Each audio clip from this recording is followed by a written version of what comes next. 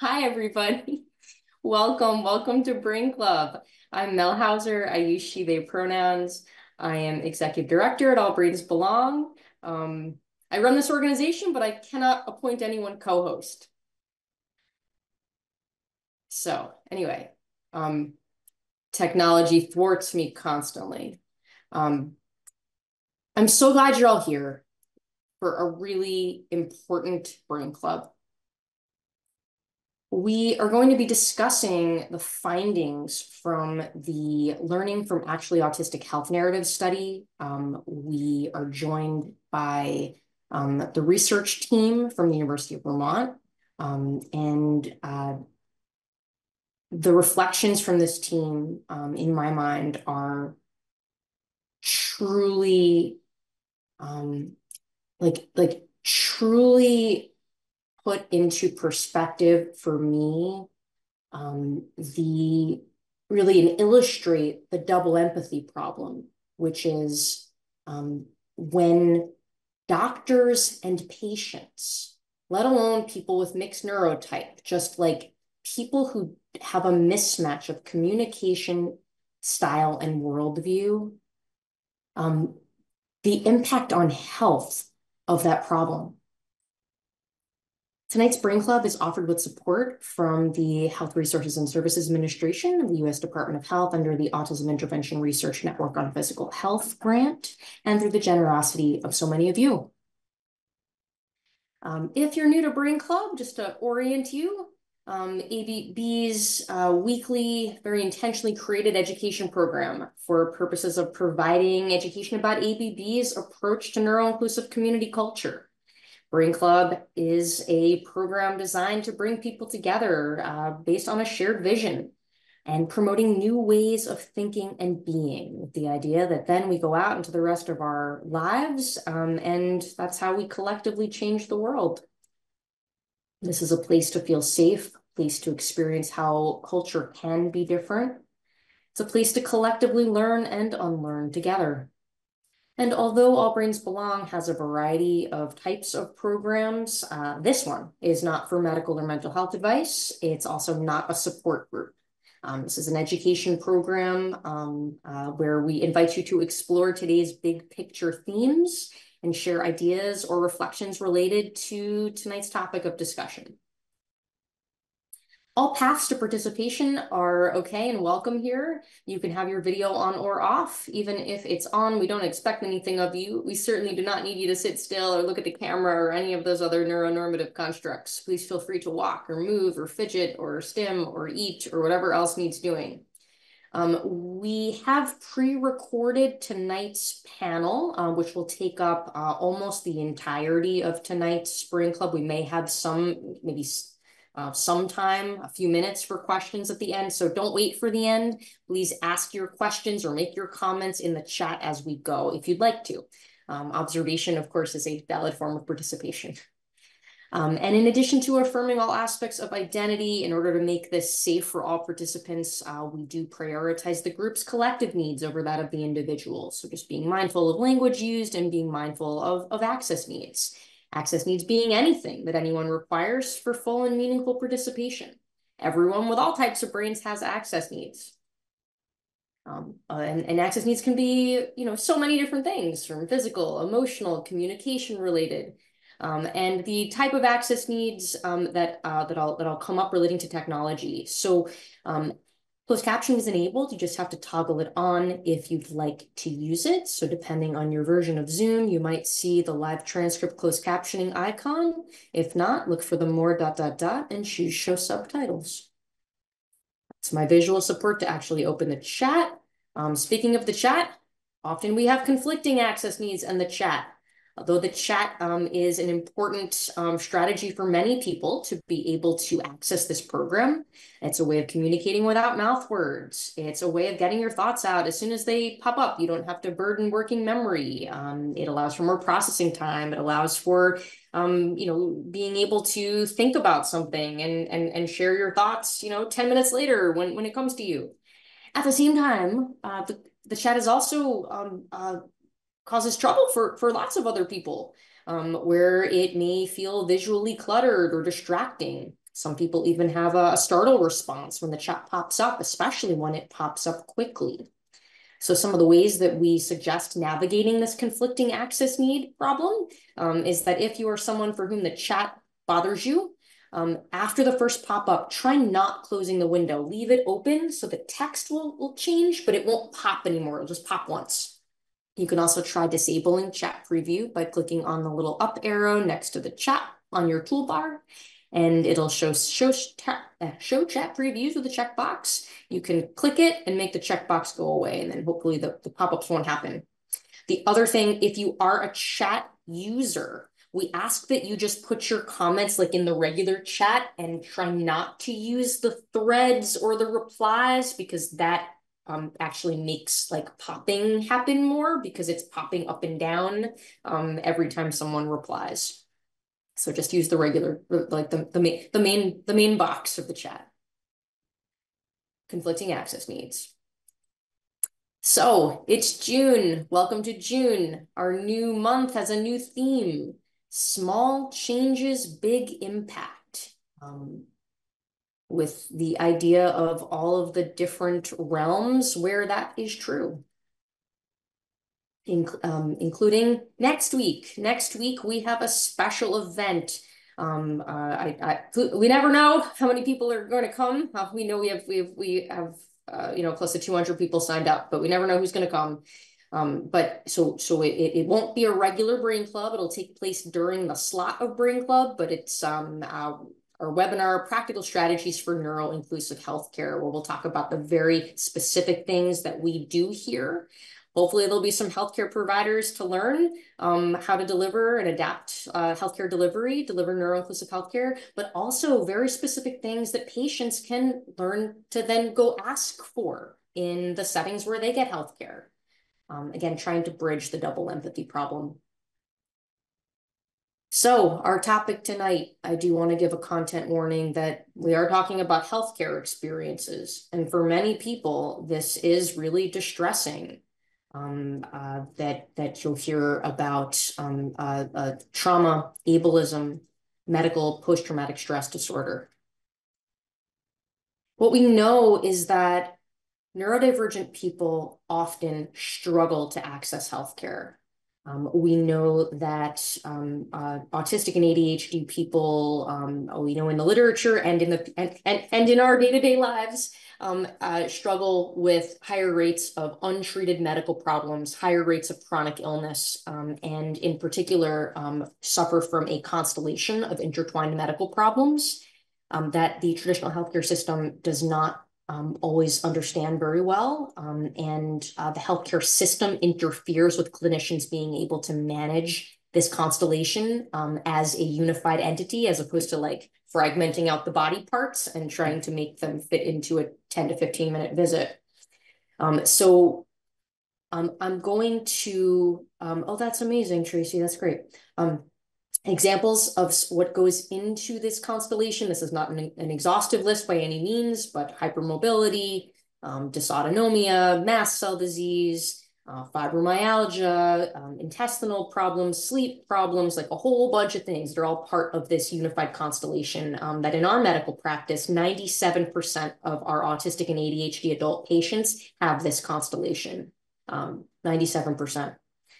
So I provide this background information. By the way, Sarah, if you can pop this in the chat for anybody who wants to learn more about this constellation, there's tons of education materials available at the Everything's Connected to Everything, Improving the Healthcare of Autistic and ADHD Adults website. I've mentioned a few times now the double empathy problem. So this is a term coined by Dr. Damien Milton, who is an autistic social scientist in the UK, who, as I said before, communication breakdowns happen when there is a mismatch of worldview and communication style. And in healthcare, double empathy problem all day long. Doctors and patients often do not speak one another's language, and this causes really negative health impact. And really, for many people, the experience of feeling dismissed, invalidated, even traumatized in their healthcare experiences. So really excited to be learning today from the research team from the University of Vermont, Dr. Laura Lewis, and two of her research team members, Sarah Knudsen and Zeph. We are going to be playing this video, and Dr. Lewis is going to introduce the study at the beginning of the video to tell you about what this research is. And then for the next 44 minutes, you'll get to see the research team debrief what this study showed. Okay, I'm going to share screen again with the video.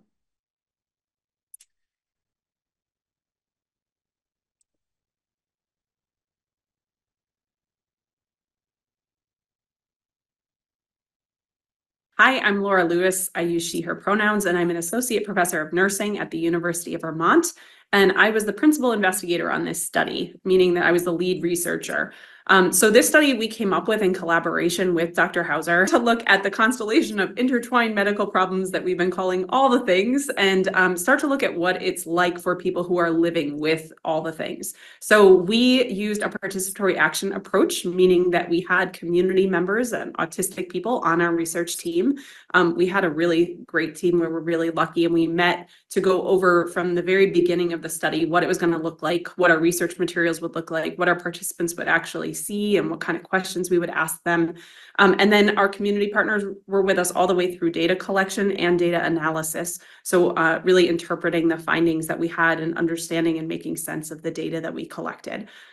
So we interviewed using online methods and like virtual interviews. We ended up doing 30 interviews with autistic adults who had at least 3 health conditions or health concerns.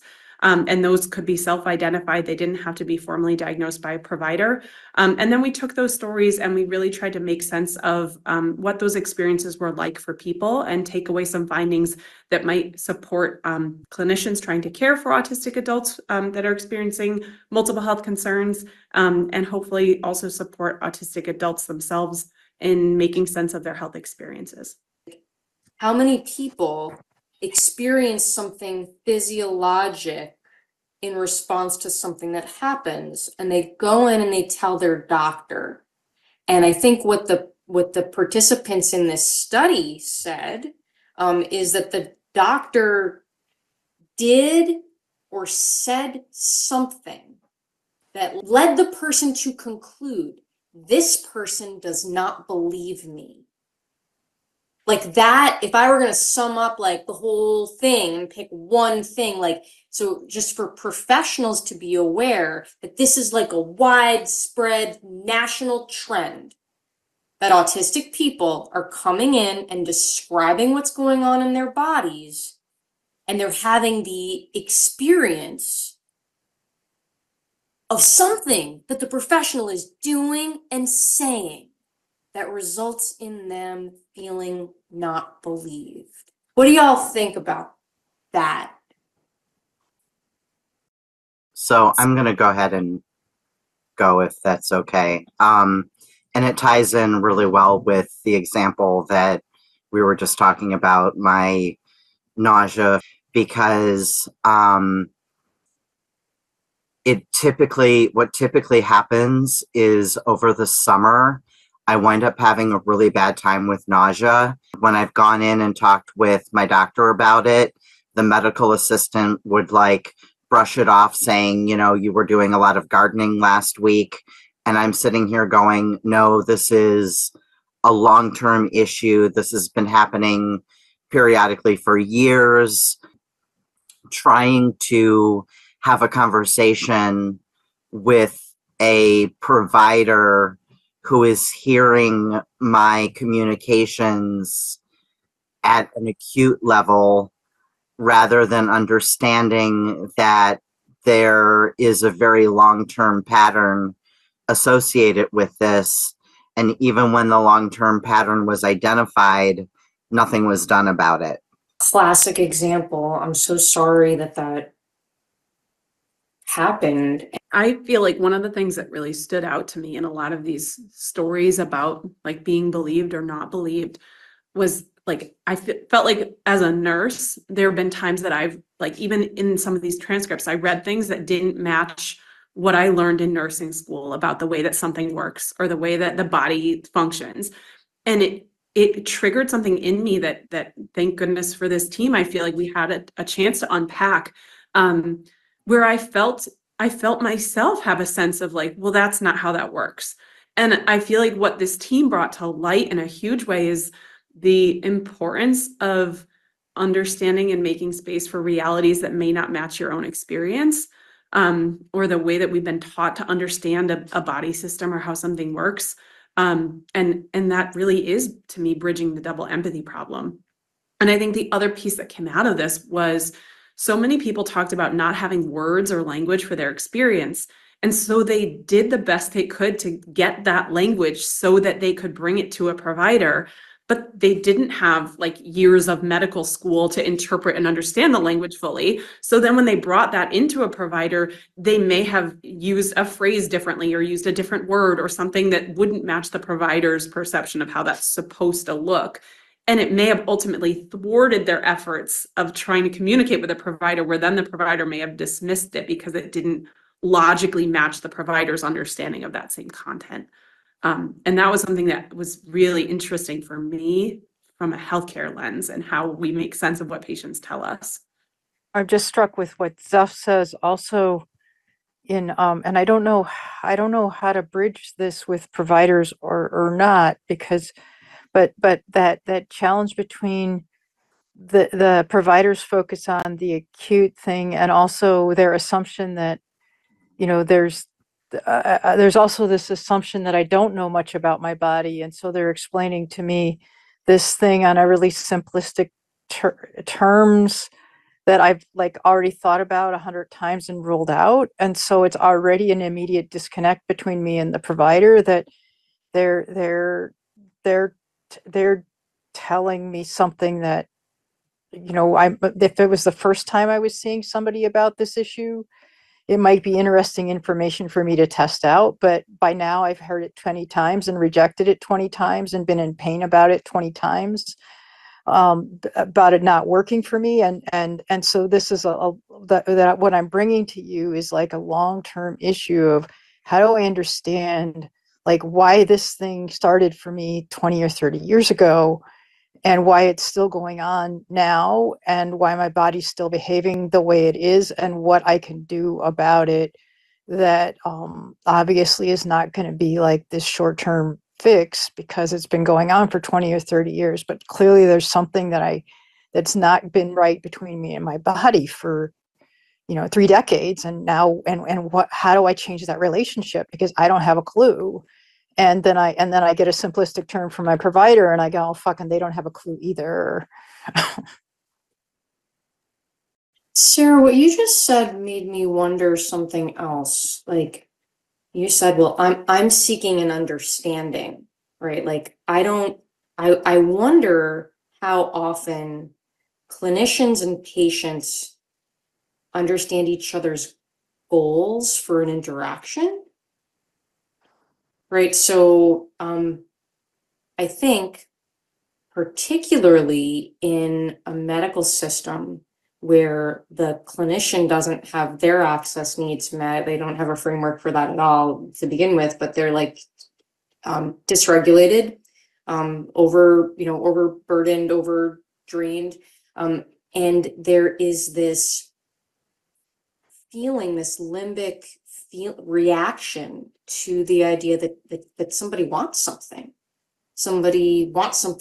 of me, from me, and often it's just not based in reality. The provider is not necessarily able to take in information about, like, actually somebody just really wants to have a conversation sometimes about how this could be. We're not at a place where we're talking about, is this happening? Right? Like, we skip that part because the patient said it's happening. That's what's happening in their body. You get to actually skip that part. Like, the patient wasn't actually asking, is this happening? It is happening. right? And so if you are like at this place where the encounter becomes, well, is this happening? And I think that like acute care is very much about, is this happening, right? So I have this thing, do I have this acute process? And there are tests and there are, you know, imaging and there are this and there are that, you're, it's like you're testing for a particular thing. And if that thing is happening, you can maybe find a thing. When we're really talking about the chronic health conditions, the constellation of intertwined medical problems that autistic people commonly experience, we're not in that model. And I don't know that anybody's naming that. Right. Yeah, I think that's so true, Mel. I think it's the question is more of and it's like something is happening. I might not have enough information to understand what is happening, but something is happening. There's something in the relationship with me and my between my body and me that isn't working, that hasn't been working for a long time. I don't know how to fix it. And I need enough information. I need to understand what's going on in order to even begin to figure out how to fix it. And if you're not going to help me understand what's going on, if you're just going to say, well, I can throw a pill at this, and then you won't notice it happening. That's not what I'm looking for. I mean, it's just like I want to know why this happens every time I garden. Yeah. Or why this happens like every time I go to a family reunion. I need 3 weeks to recover and I can't get out of bed for the first 3 days and I can barely feed my cat. And it's just like, what can I do differently? Or do I just, is there hope to change this relationship with my body that clearly isn't working? And that's sort of the level of desperation that I'm in. And the doctor's looking at it in a totally different way. It feels to me like a lot of those issues are also compounded by this, like we have these diagnostic tests, and for a lot of autistic folks, the results of that test may not align with what we expect to see in the results of those tests from medical knowledge or nursing knowledge or healthcare knowledge. And it seems like we have this huge trust in these objective tests that we have over somebody's objective tests that we have over somebody's experience and what they're telling us. And it seems like for a lot of people, when the test is negative, that's the end. So it does not exist to the provider anymore. And we no longer care about really trying to support your symptoms or your experience or whatever you need support with because the test was negative. Yeah. Right. And so in the setting of this constellation of intertwined neuroimmune conditions, like, when we order tests at All Brains Belong, for example, we try to like really over the top counsel patients, like we're expecting these tests to not show anything. There are not good tests that are going to show us stuff. When we find something, like I'm going to celebrate because I've got like a very clear thing that we've identified. We found, your B12 deficiency, or we found your thyroid thing or whatever. But that doesn't mean, even if it came back normal, it doesn't mean you don't have either of those things or any of the other things that go into this constellation. And that's not something that most healthcare professionals get any training in, that they have any frame of reference for, that they would believe is true. But it is true. Got I hope practice for I'm 97% of the cutting practice. you off. I think Sorry. for a lot of the participants in this study, people talked about providers just sort of writing things off as being a weight-related issue. And the same was true for mental health, that if somebody went in with a known mental health diagnosis, it automatically put the provider in this context of like, well, that's your mental health, and no longer seeking another layer of what's going on with this person. And we saw that a lot, both weight and mental health being these sort of distracting pieces of a conversation that weren't really relevant from the person's experience, but to the provider became just the answer and the end of the conversation. And Zeph's got a hand up, and then I've got a thought on this too. Yeah, I was just going to say that I don't think my concerns about the weight loss were taken seriously because I am obese. And I also wonder if, like, these, like, both what we're calling weight issues and what we're calling obesity and what we're calling mental health issues aren't inextricably intertwined with the physical, like with some other kind of, with a condition that is physiological, that is not showing up on tests, that and so that these things are they're assigned, that they're assigned to look deeper, and that our medical knowledge needs to go deeper, that we're missing something, and there's something that we're not understanding about the way that both appetite and physiology of retaining of caloric energy processing, literally, is somehow not, is or isn't working in a human body, and how that affects both mood and other aspects of cognitive functioning, that then we just write off as, well, it's mental health, when in fact the moment we see mental health, we ought to be saying, oh my God, there's something going there, there's something happening. Come at that from a little bit of the opposite direction, just to show the diversity of what happens out there. But when my symptoms of the functional neurological disorder started getting more extreme, I was talking with my mental health provider, and she was one of the people who really supported me in saying that, yes, there really is something going on with your body. I saw my first neurologist regarding some of these issues in 2016, and I was diagnosed with CPTSD, and no treatment except for sending me to the local mental health center, which was not prepared to deal with me. Moved out to Vermont, wound up seeing 2 neurologists. The first one diagnosed it as functional neurological disorder and told me to get counseling. So it's like this concept that mental health and physical health are in some ways separate is just so bogus.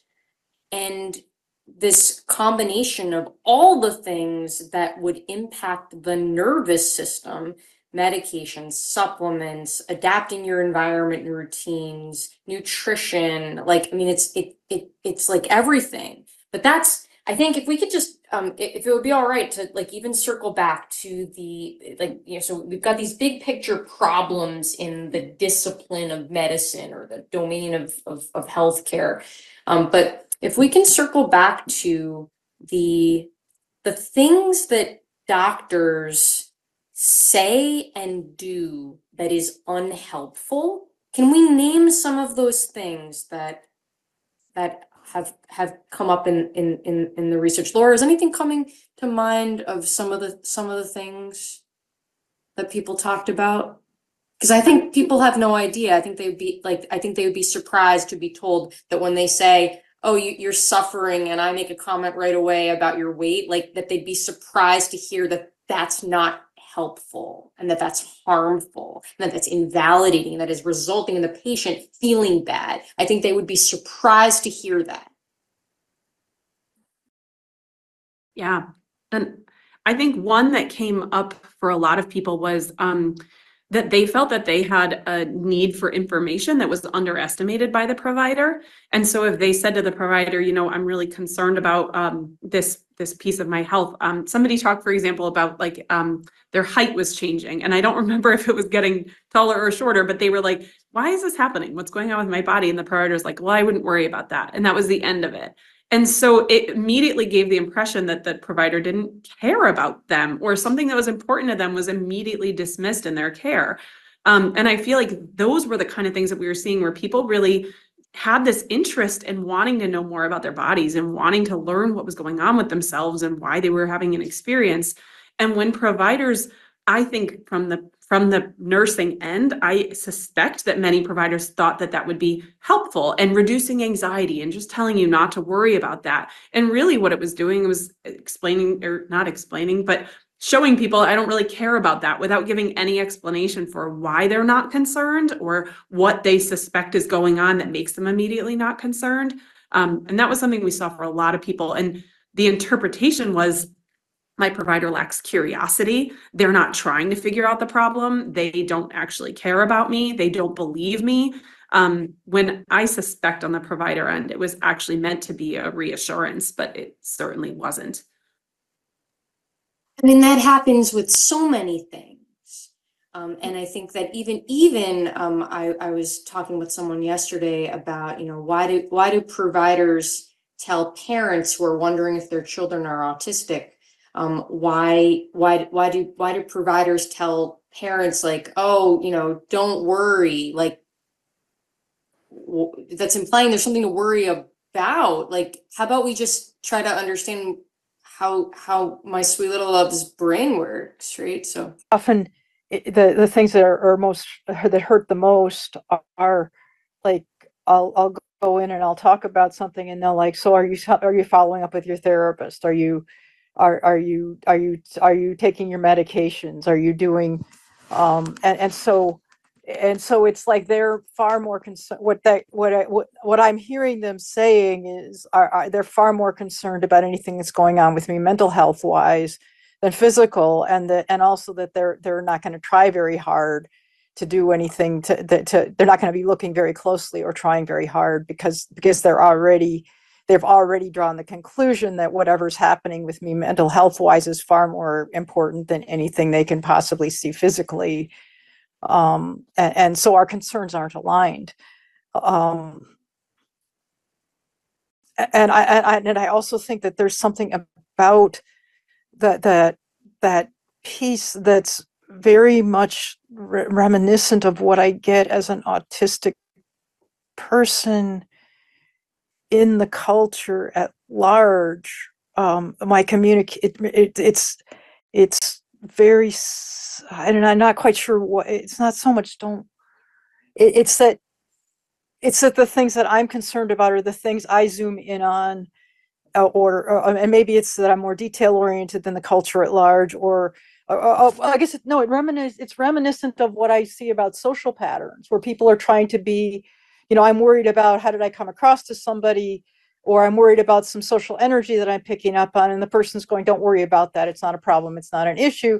And then 3 months later, the thing that I was worried about is blown up and I'm fired from a job, or the person's not talking to me, or, so the provider is really doing, like, they're providing a reassurance that I have learned not to trust, because it doesn't, like, what other people think isn't worrisome, I have learned is actually worrisome from a point of my survival socially. And then when it blows up, I also get blamed because, obviously there must be something that was wrong because nobody else saw it coming, and so anyway, so I'll stop there. that's really important, and really important that we name that when someone says that they are concerned about something and the professional, you name two things. So one, anything pertaining to a lens of mental health is implying to the person that you are not thinking about the rest of their physical health, because it's already been made really clear that you're thinking about those things separately. And I would imagine that what related to that would be how many people told us that their provider talks about, well, tell me about your stress. Like, talking about stress, I mean, like, yes, we are impacted by physiologic stress from, even, physically exerting ourselves. Our mitochondria aren't using energy appropriately. But anyway, like, don't, like stress has connotations. And it's like greatly implied that you're, not aligned, as I think Sarah said really well. Laura, what were you going to say? Well, I think the other thing that you touched on when you started that, Sarah, is questioning your compliance with the treatment plan, and that the questions become about like, well, are you taking the meds? And almost this questioning of what you're reporting as being the problem is the way you're doing the treatment plan, not that the treatment plan doesn't work for you, or that we're looking in the wrong direction. And I think that we saw a lot of that in our interviews too, that people really felt like those hard questions, like not hard questions, but the continual questioning of whether you were following things in the correct way. And it comes back to, Sarah, that blame piece, that it ultimately is on you. The way that you were following the plan is the problem, instead of the plan is the problem. They're assuming if I comply, that the problem is one thing, and if I comply with this certain part of the treatment plan, all my problems get rosy and better. My life experience is saying, no, the treatment plan is, like what you've named, the treatment plan is inadequate, or at least I'm not buying into it because I don't understand why it would work for me. It doesn't make sense to me in terms of what I perceive to be going on in my body, and you're not helping me make the links. The person who could possibly help me make the links as to why these two things would fit together and why these unanswered questions would get answered in this mental health treatment plan. And well, Sarah, I think one of the things that we also kept hearing and that we talked a lot about is that when people became more resistant to that treatment plan because it wasn't working for them, because it was painful for them, or worsened symptoms, or was, expensive and didn't meet their needs, or whatever that looked like, the participants often felt coerced into doing that plan, and comments like, well, if you really wanted to get better, this is what you would do. And so then it became this like bad patient for not following a plan that really people knew in their guts wasn't helpful for them, and in many ways was harmful for them. And then sort of this cycle happening of becoming more resistant, becoming frustrated, becoming angry, feeling more resistant, feeling more skeptical, and then being perceived by the provider as being like uncompliant, uncooperative, and all those difficult words. So this, when someone is viewing you through a lens, that deficit-based lens that includes like, you are difficult, you are doing it wrong, there's something wrong with you, that is perceived by the person's nervous system. I think that professionals don't realize that when you're not viewing another human with unconditional positive regard, the interaction is different.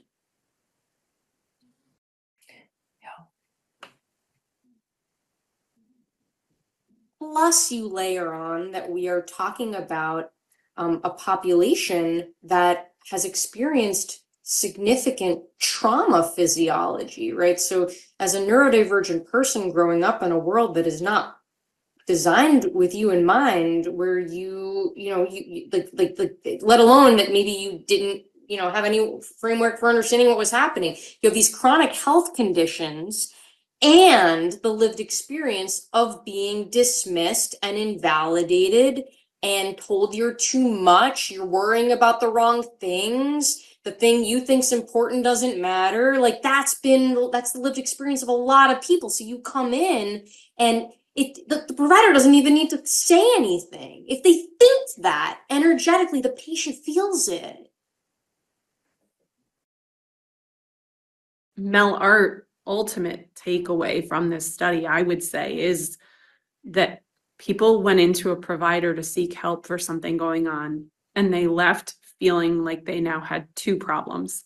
The first being the same problem they went in with to begin with, and the second being the added stress and burden of being invalidated and dismissed and gaslit. And it seemed like in many ways the healthcare experience for a lot of folks that we talked to only added to their poor health that they were already experiencing and to the burden of the problems that they initially were seeking help for. I can tell you what I have at the bottom of this, I have here that the transformative flipped script is feeling like my experiences are heard and understood. And even if you can't help me, understanding my experiences holistically and believing my lived experience of my body can support my health by at least removing the psychological burden of feeling like my experiences are invalid and defy logic.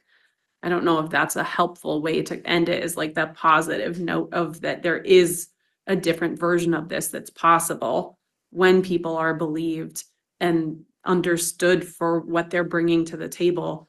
That even if we don't have the medical tools to make the problems better, that we can alleviate some of the suffering and the burden of what people are experiencing.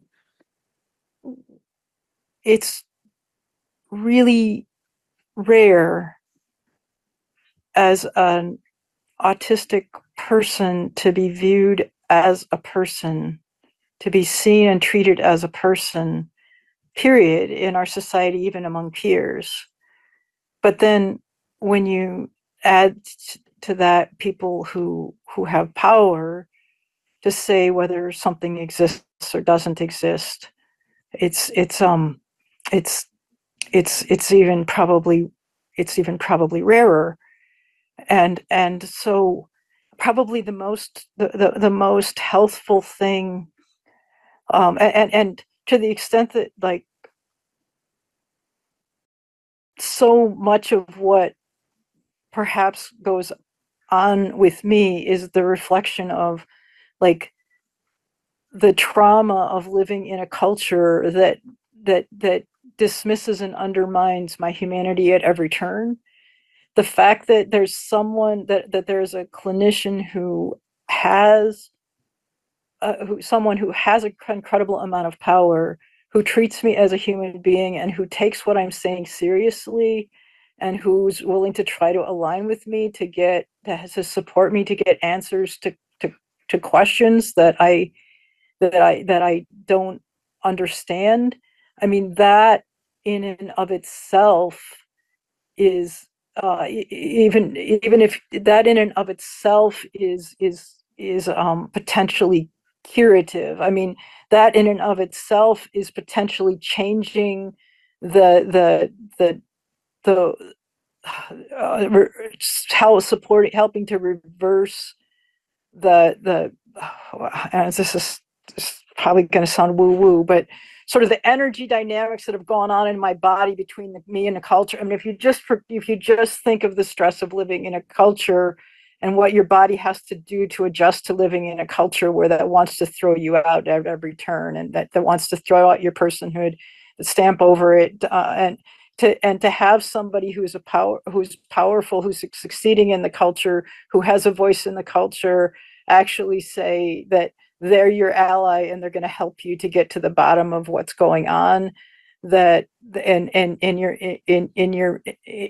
your body, and not throw you out in the way that you expect to be thrown out. That in and of itself is the beginning of healing. It's the human relationship is where the healing starts. And doctors think that the healing starts at the medical relationship, but with autistic people who have been, and other people who are generally seen as powerless in the culture, the place where the healing relationship starts is not with what you consider good medicine. It's with what people would consider like respectful personhood. It's like seeing another person as a person. And that's where the healing starts. And until that starts, there is no health. It's like until I start to be seen and feel about myself as a person vis-a-vis other people in the culture that I'm living in, and as a medical doctor, you're a symbol of that. Until I start to see myself as that, there is no healing. That is, the healing is not my body. Isn't resourced to heal. There's just too much stress and too many factors against me.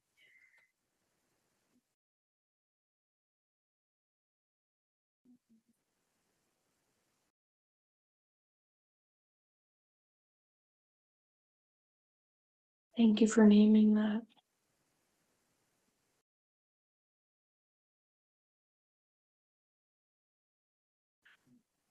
I also think that part of healing, right, is taking a look at that power dynamic. So I think, Sarah, I mean, everything you just said was so powerful and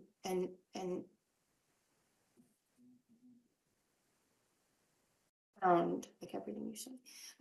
But the power dynamic part, I think we should include that in this, right? Because if a doctor-patient, a clinician-patient interaction with inherent power imbalance, I think that is something that really bears further reflection, right? So I think that if the clinician has the mindset that I am the expert in the thing you have, how does that not impact the interaction?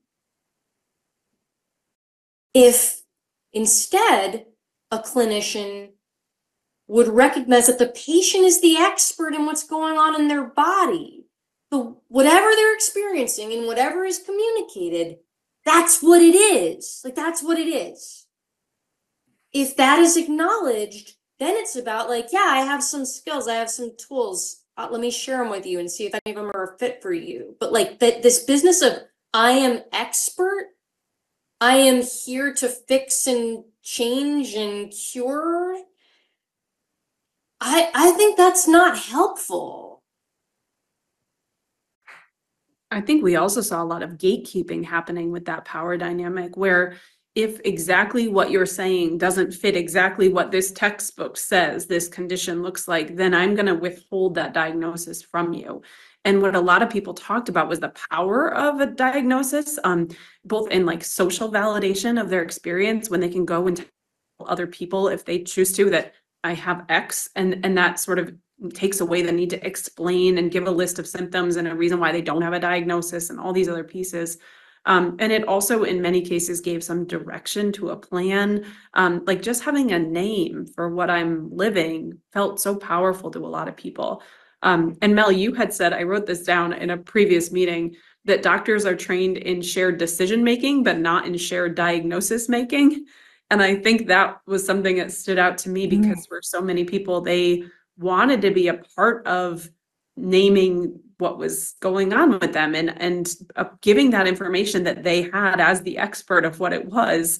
And they were left out of that and ignored in that process.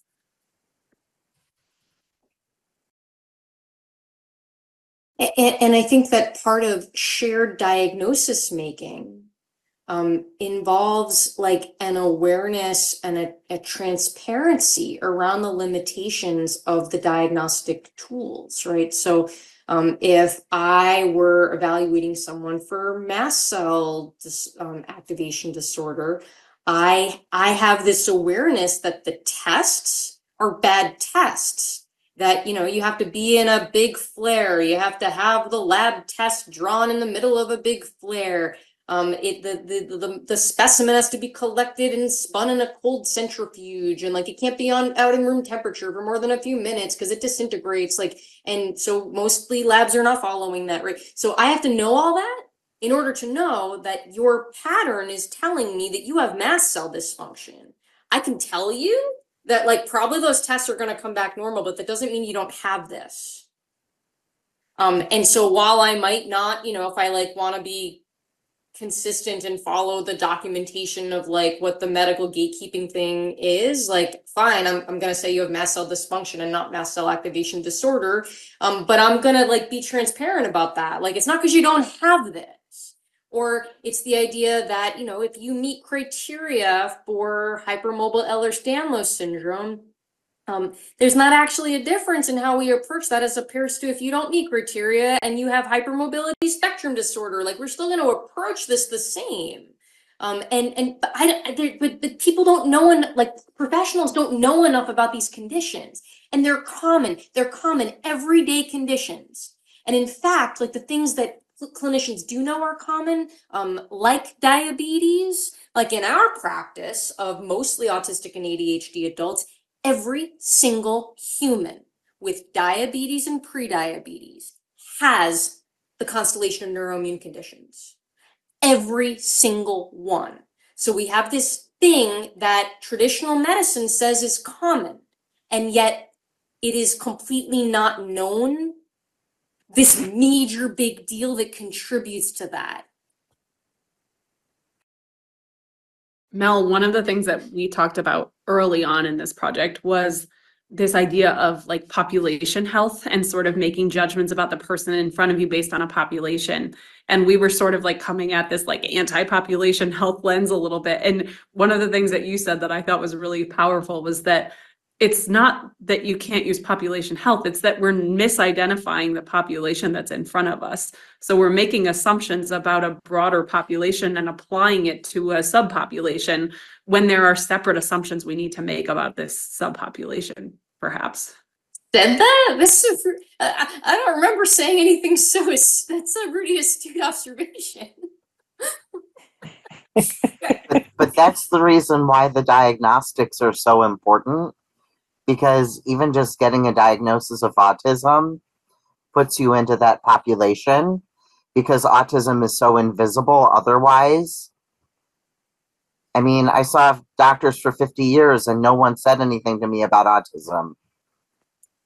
Zeph, that's really important, right? Because so one of the things that people who like, you know, don't get their medical care here, you know, like people on social media, they'll reach out like, how do I get this? I'm like, well, you know, print out the tool from the All the Things project and bring it into your doctor and, you know, that whole thing. But if they don't know, if the doctor doesn't know that they are autistic or ADHD, the doctor won't know that this tool applies to them. Right. So it's like the gatekeeping entry into the subpopulation that maybe we have a chance for the professional to match. Because I think that a lot of professionals would say like, no, I don't actually know anything about autistic adults. Teach me, sure, I'll learn. It's the lack of recognition about how many autistic adults there are. They may not even know it. Exactly. So that's another thing that I think is really important, because here we are, we have a subpopulation that the doctor doesn't know and the patient doesn't know, right? They just are suffering. They just are suffering with multiple systems of the body. And you put them all together, and then you like that. It also supposes that someone knows something about autism. You know, if we're talking about, you know, anyone other than the stereotypical, you know, white 4-year-old cis boy, you know, like there's all these layers for how we're not matching the pattern, even though the pattern is well established. We didn't make the pattern up. Sarah. I mean, I think there's another aspect of this also that, I mean, if I'm asking, if I'm going in as an autistic person and I'm asking a doctor to stand with me in my understanding of myself, and in some ways what I'm asking the doctor to do is to, like, there's the comfortable herd, the comfortable herd of the medical community that the doctor can stand with, and then it's like, if the doctor stands with like this weird patient who has this weird self-understanding and actually takes it seriously, then the doctor is at risk of like, you know, the rest of the medical communities, you know, looking at the doctor like the rest of the world looks at me. The oblique angle to that I think would be a good one to wrap up on is what Zeph has in the chat right now. The best way to support my mental health and my physical health is to believe me. Right? So like the oblique angle is that any doctor would tell you they want to help their patient. Any doctor would tell you that. Of course, that's like why they did all this training and all the things, right? Like, so now we're saying what we found in this study is that like widespread finding of autistic patients are feeling that they are not believed, and in fact, the best way to support help is to believe the patient. It's not controversial. It's not controversial at all. It's not taking a stand, getting quackified. Like, I don't like even, the most neuronormative, constructs of the healthcare system. Like, nobody's gonna like argue with that we should like try to help the patients and make the patients feel good. Like patients are feeling bad. It's the opposite. It's the opposite of what you think you're doing.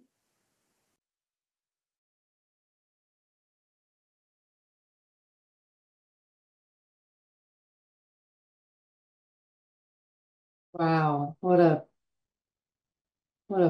powerful interview. Thank you so much. I can no longer find the slide. Hold on, I really need to do this. It's like appropriate to do this. Hold on a second. Oh man, brain, come on, tired, so tired. Ah, there we go.